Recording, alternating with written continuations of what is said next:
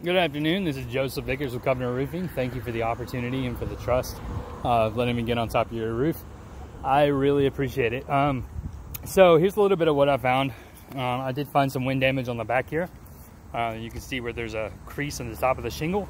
It's torn off. That's from wind getting up underneath the shingle and bending it back and forth until it breaks off. And then you can kind of see, let me see if I can show you this without falling off this daggum roof. Let me see here. We got a little bit. Let's see if I can enlarge that real quick. We've got the same thing going on right there with those couple of shingles.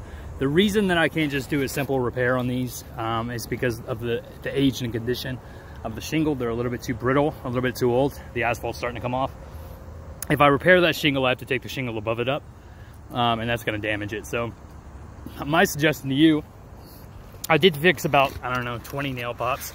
Whoever fixed them before did something really strange I've never seen before, but they should be all sealed up and the roof should be functioning as performed. However, there are these 2 or 3 shingles right here that have wind damage, and then there's shingles right here that have wind damage, and there's absolutely no way to repair those properly without replacing the roof. So the good news is that insurance will pay for this, okay?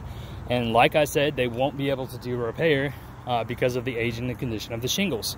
So because this is wind damage, and this is wind damage, I can pretty much guarantee that I can get both slopes replaced by insurance for just the cost of your deductible.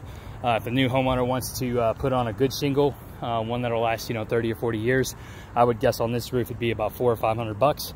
And I'm pretty sure that it's an architectural or a 3-dimensional shingle.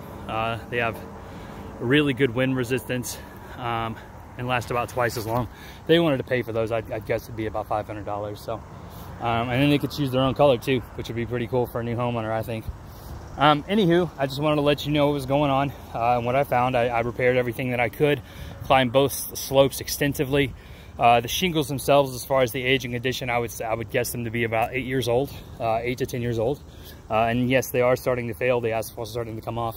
But as far as it functioning properly, it looks like a couple of repairs have been done. Not great repairs, but repairs. And from what I understand, there's no leaking inside. So the roofing system is functioning properly, but you do have some things that are starting to fail that need to be addressed and can't be addressed just due to repairs. So this is Joseph Vickers signing out. Thank you so much for your time and your trust. You can reach me at 270-227-2682. Have a blessed day and be safe. Bye.